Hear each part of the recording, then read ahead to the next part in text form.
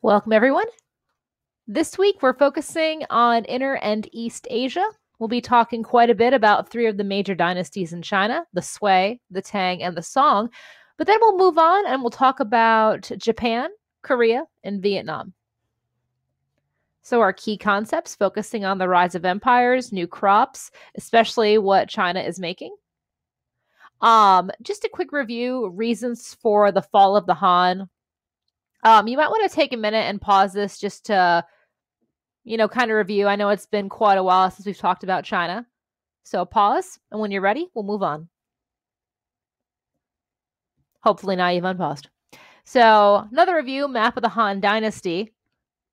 The Sui will be considerably smaller, and there'll also be quite a gap in between the Han and the Sui. So really we're going to go for quite a while without any unified China because the Han Dynasty falls in 220 and the Sui don't rise up until 589. So first we're going to talk about the three kingdoms. Buddhism was introduced to China during the Han Dynasty before 100 CE. The exact date is unknown. And as I've said, the Han Dynasty collapsed in 220 CE. And at first, the Chinese converted to Buddhism because they believed that the Buddha performed miracles.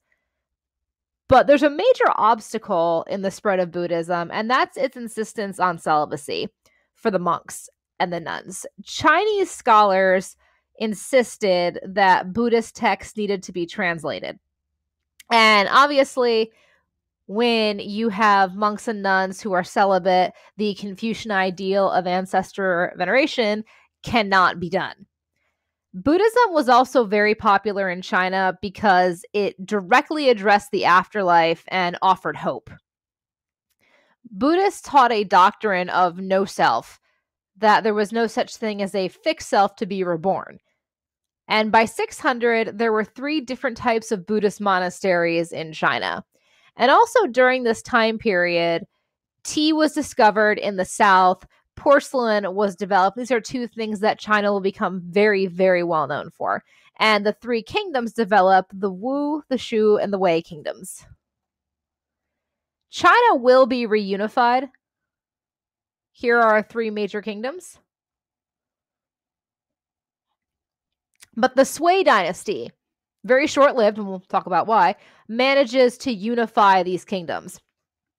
But as you can see, it is considerably smaller than the Han was, and then compared to modern-day China, it's, well, tiny, to be blunt. China was reunified under the Sui in 589, and they established a government that was based on Confucianism, but it was heavily influenced by Buddhism. They also restored the Chinese imperial structure, so they brought back the Confucian rituals.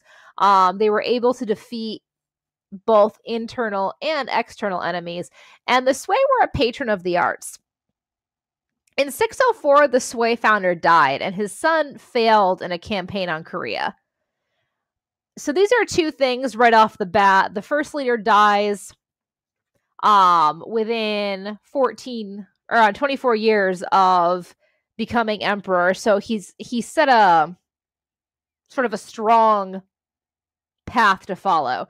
And his immediate successor fails on a campaign for expansion. So that's problem 1.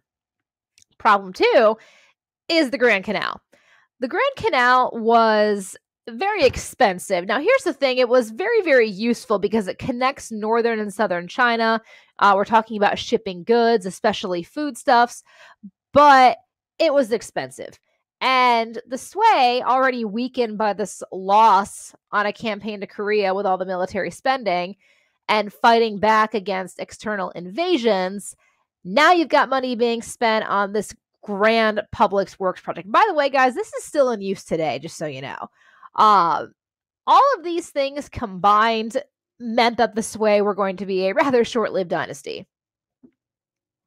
Some of the leaders, however, did quite a bit. So Wen Di united North, South, and West China by the end of 580. So he is the founder of the Sui. And his accomplishments were numerous.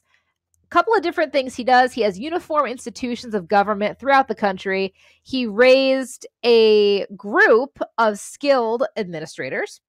He reestablished Confucian rituals, that were last used by the Han, so he saves the Confucian ideals while simultaneously fostering Buddhism. He's a very tolerant man, and for that we thank him. He also sponsored codes and administrative laws. He simplified the tax code. Every 10 years, a careful census, which had not been done in quite a while. Again, you've got no unified central government. That's an issue when trying to keep track of the people. You have an army that is broken up into a system where when there is no war, they're self-supporting. These are people who have day jobs. When you're not at war, you go back to your job. When you are at war, we'll pay you a little extra for that. He also improved upon the Great Wall. A lot of repairs needed to be made. And obviously, of course, the Grand Canal. The relations with the Sui and the Turks in the West deteriorated. And when the wars in Korea failed, the whole point was, oh, look, a place close by. Tribute, taxes, gifts. Well, that kind of backfired. The second emperor, Yang Di, completed the integration of southern China into the empire, emphasized the Confucian classics for the examination system for public employment. So now you have promotions based on merit. It's not just the sons of imperial scholars, but we'll talk more about that when we get to the Tang. Also worked on the vast canal and built a second capital at Laoyang. So we've got two capitals now. You've probably heard them before because they were the same capitals as the Han. And the relations, like I said before, with the Turks collapse. And as a result of that, Yang Di is murdered. You know, you can't win them all. He's murdered by a member of his entourage in 618. His successor was Gong Di. He ruled less than a year. And by that point, as you know, it went downhill. But on a bright side, that leads us to the Tang dynasty, also called the Golden Age of China, focusing on the years 618 to 907. So the Tang are descended from Turkic elites. And as you can see, the territory is considerably larger than the Sui. Kaotsu was the first emperor, and he granted equal amounts of land to each adult male in return for taxes, and he also continued the trend of local government rule. He created a monetary system of copper coins and silk ribbons. This is kind of a big deal, guys. And he wrote a set of laws that were revised every 2 decades. That's pretty progressive. He's keeping up with the times. And these laws actually lasted into the Ming Dynasty, into the 14th century or the 1300s. And that's just what he did as emperor. In addition, expanding that Confucian administrative system and reforming the exam system, he's a pretty liberal guy towards all religions. Obviously, the Confucian system works well, and it's not just Kaotsu, that is, it's the Tang dynasty in general, except for one emperor that I'll get to in a little bit. We'll talk more about him, though.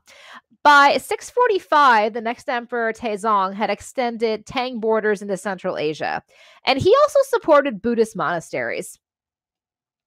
He wrote a comprehensive law code called the Tang Code. And this is not the same thing as the laws that were revised every 2 decades. This is different. The Tang also introduced the equal field system as a new tax system. And education was also reformed. You've got the Confucian imperial exams. All promotions are based on merit, which leads to very wise court officials. Empress Wu is next. She is the only female empress in Chinese history. And how she became empress is she removed the rightful heir to the throne in 690 CE, and she recruited outstanding individuals to serve in her court. Buddhism was the favored state religion under her as well, like it will be under most Tang, because they use Buddhism to sort of legitimize their rule. And they attempted to make it a state religion as well. She financed the building of many Buddhist temples, but in her mid-80s, unfortunately, she was forced to abdicate. This would be in about the year 705 due to old age. And I want you guys to keep this in mind. She removes the rightful heir in 690, has to step down in 705 because she's in her mid 80s. So she would have been in her late 60s, maybe 70, when she actually overthrew an emperor. So let's give it up for Empress Wu, shall we? Let's talk about Buddhism a little more. So a couple of things you should know is the Tang emperors legitimized their rule and their control by using the Buddhist idea that kings were spiritual agents. And they used Buddhism to bring their subjects into a better place. The monasteries were important allies in the early Tang emperors because in return for their assistance in supporting the king and discussing how Buddhism can work to support the people, they're tax exempt. And they also received land from the king and gifts. Mahayana Buddhism was the most important school of Buddhism in Central Asia and East Asia. The Mahayana beliefs were incredibly flexible, which allowed people throughout China to adopt it. And it allowed them to sort of incorporate any local deities. It also encourages the translation of Buddhist texts into local languages. Now, with the Chinese language, you have Cantonese and Mandarin, but you also have countless local dialects.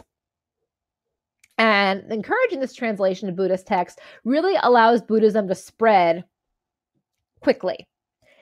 And the expansion westward of the Tang Empire, as well as its commercial and intellectual reach and success, not only brought Buddhism further into Asia, but really makes the Tang a truly cosmopolitan area.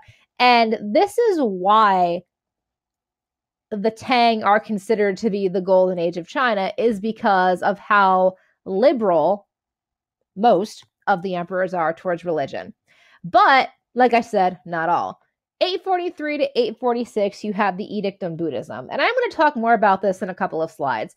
But while we're discussing Buddhism, we really should bring it up. This is the great anti-Buddhist persecution led by Emperor Wuzong. And the whole point was to get rid of these monasteries, to collect that tax money, to sort of balance out the treasury after a long and, well, let's be honest here, expensive war. And it was also to cleanse China of foreign influences. In the first DBQ that we do, you are actually going to read the Edict on Buddhism. And Buddhism is discussed as this foreign barbarian, therefore, because if it's foreign, it's got to be barbarian, religion that has no business being in China. But like I said, give me a couple of slides, we will get there. The Golden Age, guys, here's why.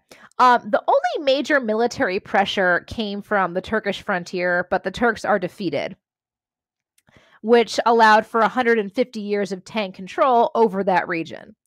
And as a result of this impressive campaign and the victories, the common people were quite successful and content. And this is the era that you have woodblock printing and gunpowder invented. And the woodblock printing was carving characters into wood and then making copies of it. So this is the first time that you're going to be able to have copies made that are not done by hand. Now, unfortunately, the woodblock printing, only a few copies can be made before it has to be thrown out, before that ink is absorbed by the wood.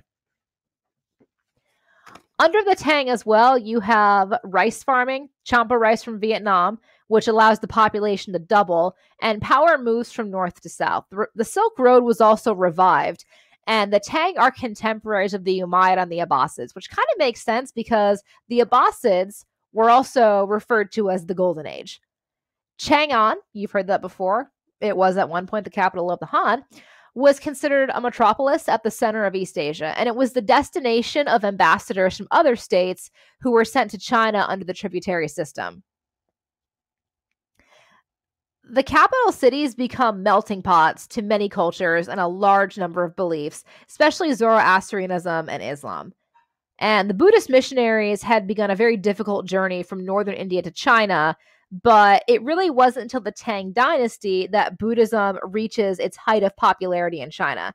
Because by the mid 7th century, new Buddhist schools of thought had developed a distinctly Chinese style, including a school at Chang'an, which later evolves into what will be called Zen Buddhism, which is very popular in Japan. The Tang dynasty was a period of expansion, especially when it came to trading with foreign lands. You had caravan routes traveling as far as Syria for items that ranged from glassware and tapestries to jasmine and other exotic herbs, hence why this is called the Golden Age.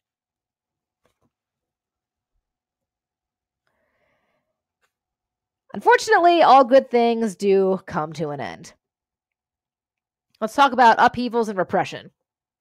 During the late Tang period, the economy was suffering. The emperor was a devout Taoist, and he attempted to eliminate Buddhism from 843 until his death in 846. His death is kind of controversial because he drank elixirs to help him maintain his power, his health, and there is a theory that he was actually poisoned while drinking these elixirs, either as an accident or somebody actually poisoned him. The world will never know.